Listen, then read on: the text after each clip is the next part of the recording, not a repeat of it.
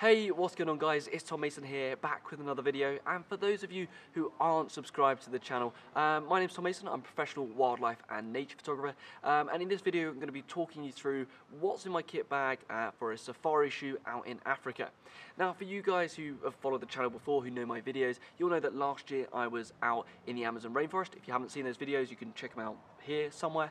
But this year I was really lucky and got an invite to come out to Botswana and to hang out with the guys at Pangolin Photo Safaris. We're going to be in the Chobe National Park on the river and in the safari jeeps to go looking for some incredible wildlife. And for me, it's super exciting because it's the first time I've ever been to Africa on a safari, and I'm really looking forward to the challenge of trying to create some pictures that might be a little bit different. You know, I've done all my research, I've looked through thousands of safari pictures, and hopefully when we come back from the next 3 weeks I'll have a portfolio of images that are my take on kind of the African environment.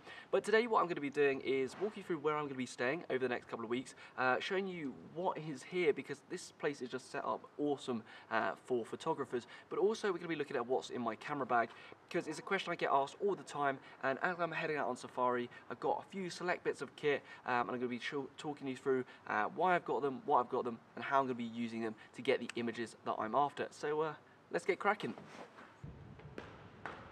Right, so I picked up my key, but why is Pangolin a specialist place for photographers? Well, it's because of the way it's set up. The vehicles they have here are specially designed with photographers in mind. You've got gimbals on the boats that we'll talk about in a future video, as well as a jeep that's specially kind of rigged for photographers, but also the whole kind of idea behind the place.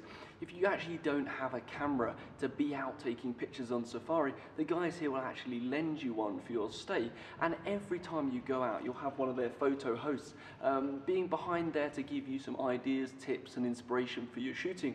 And these guys, you know, they're really skilled photographers, and their images are up on the walls behind me, and they'll be there to guide you with techniques, ideas and ways to make the most of your trip out to Africa. Because, you know, if you're on a standard safari where you might be in with other people, you know, people who just want to see the big five and get on, you're not going to get the same photographic safari experiences you will here, where you've got the chance to settle in at sightings for a longer period of time, where you're going to be with other people focused on photography, meaning you're going to have a much better opportunity to get the images you're after. And that's something I'm really interested in, because for me this trip's not only about getting out and making some pictures, showcasing you what's here, but also as a long-term idea that I might be bringing some of you back here. So if you're interested, make sure to like subscribe to the channel and keep updated with any new information, because maybe you'll join me here in the future. But firstly, let's take a bit more of a look around. Right, so let's take you on a quick tour of the lodge, and firstly the bar. It has an absolutely awesome view over the Chobe National Park and river, so I'll just show you that. Like, look at that, it's absolutely awesome out there. We also have a watering hole down the bottom where we've already seen elephants, kudu and other stuff come in. That's really quite nice. You've got the bar area here, huge pangolin of course, and one thing you'll notice about the bar that's really, really nice is it's free, because the whole place is all inclusive. That's great. Nice lounge area behind me, and then let's run downstairs. So as we're downstairs is where my room is, but also we'll just check out one of the nice features as well, is the fact that, you know, as you walk around you're surrounded by so many massive photographs to give you a load of inspiration. You know, you've got leopards and elephants on the wall, but also you've got pictures from Antarctica and other places that the photo hosts have been to on their travels. You know, the photo hosts who are here, who look after you in your stay, are all very talented photographers. It's fantastic because they're teaching you whilst you're out in the field in somewhere that not only they know and they love, but also where they've shot for many years before. And in here, the editing room is somewhere that is really quite cool. You know, we go inside here, it's probably be a bit echoey, but you'll see the space where you can come in, dial in. You've got plug points that are UK, US, to give you all the power you need. So you can sit in here with your laptop, edit those shots that you've been working on the day, and make sure that you're getting the pictures that you want whilst you're on safari. Right, back outside. And now, let's go to my room. I am f1.4, because, you know, got to have that wide open aperture.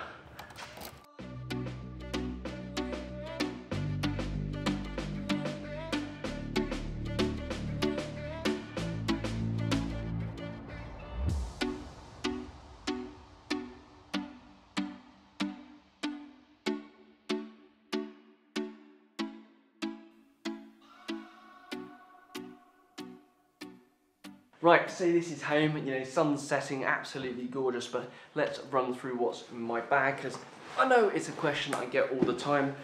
So this bag is packed exactly how I was when I was travelling. This is the Whistler 450 AW Mark II.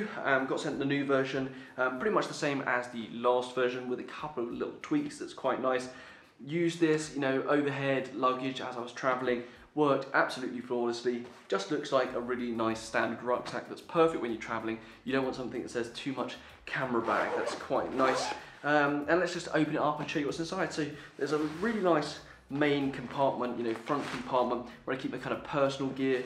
When I'm traveling, the first thing is my headphones. You know, if you're doing a long haul flight, these are the absolute best. These are the Bose Quiet Comforts. You know, if you watch any other video, you'll know these are great. The noise cancelling is incredible. I've got my cool new mini Jitso. This is the little mini traveler, really nice little remote camera, something like that. So that's in the bag. Super lightweight, but supports up to like 5 kilos with a head. That's really nice for some of the bigger cameras. So that's there. One thing you can't rely on is the fact that your bags are going to get somewhere, so I always throw in an extra t-shirt and a pair of like merino wool boxers. They're going to last a good few days until your stuff arrives. It's just handy, you know, you get somewhere you can freshen up without the worry of everything turning up. That's great, so that's there. And that's pretty much it for the front section. When I'm traveling, I like to try and keep it as compact as possible, so you can throw it in that overhead bin. Now up on the top, nice upside compartment, easy access, and then here is where I keep a lot of my digital stuff when I'm traveling. You'll see that I've got my laptop charger in there. I have my dongle because, you know, USB-C, you need those adapter life. I've got my XQD card reader in there as well. I have 2 hard drives. These are the ATCs from G-Tech, both kind of like solid polycarbonate. 2 are in here on the way out, but on the way back, 1 goes in my whole luggage, 1 goes in here. You split up your data to keep everything safe, so that's there. And of course, I have my laptop. This is a 12-inch MacBook, not a MacBook Pro, really lightweight, small, easy to take with me. And that's one of the nice things about the updated version of the Whistler, is the fact that the laptop compartment is in the middle of the bag. It's not the front, it's not the back, doesn't press on your back, but also it can't get damaged when you lay it down. You know, it keeps it nice and secure, really, really good. So that's in there. In the top, I also have a head torch that's always in there. And the first thing that I pick up on pretty much any assignment are my binoculars. These are the Nikon Monarch HGs, the 8x30s. They're just fantastic. The quality's great, the optics are brilliant.